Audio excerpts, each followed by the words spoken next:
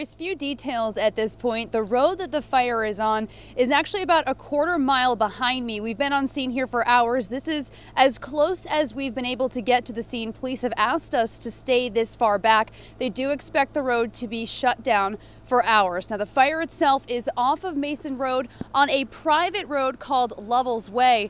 Crews from several surrounding towns are assisting, including New Boston, Amherst, and Bedford.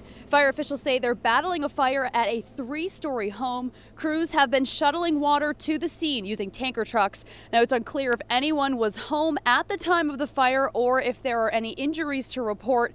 Volunteers with the Red Cross are here to assist first responders and the family who lives at that home. Now, we're reporting live here from Mason Road. A large portion of this road is shut down, and police do expect that it will be closed for hours. That's the latest live in Mont Vernon tonight. Siobhan Lopez, WMUR News 9.